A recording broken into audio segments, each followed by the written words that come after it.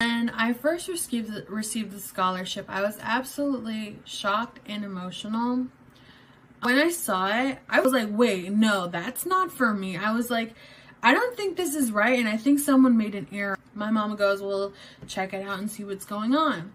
So I decided to go on the website, and I saw, and it was a scholarship. I looked at my mom and I said, no, this is not an error, Mom. And she goes, well, what do you mean?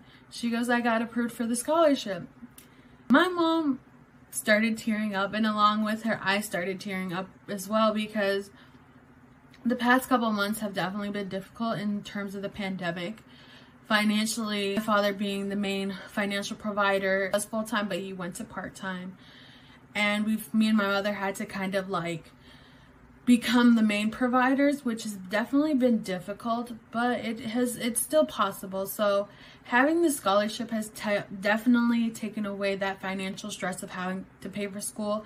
Having that has been absolutely life-changing, and I'm very appreciative of all of those who have donated. I want to thank each and every one of you who have donated, because without the scholarship, I wouldn't be where I am today. I wouldn't be the student I am today either.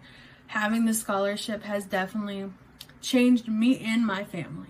As for my future goals, I do hope to become a nurse in plastic surgery, or I would love to become a nurse practitioner. Up until recently, I have come to the conclusion that my community lacks healthcare services. Deal with the proper resources, we're able to make a difference. So, like I've said before, I really do want to thank each and every one of you who have donated.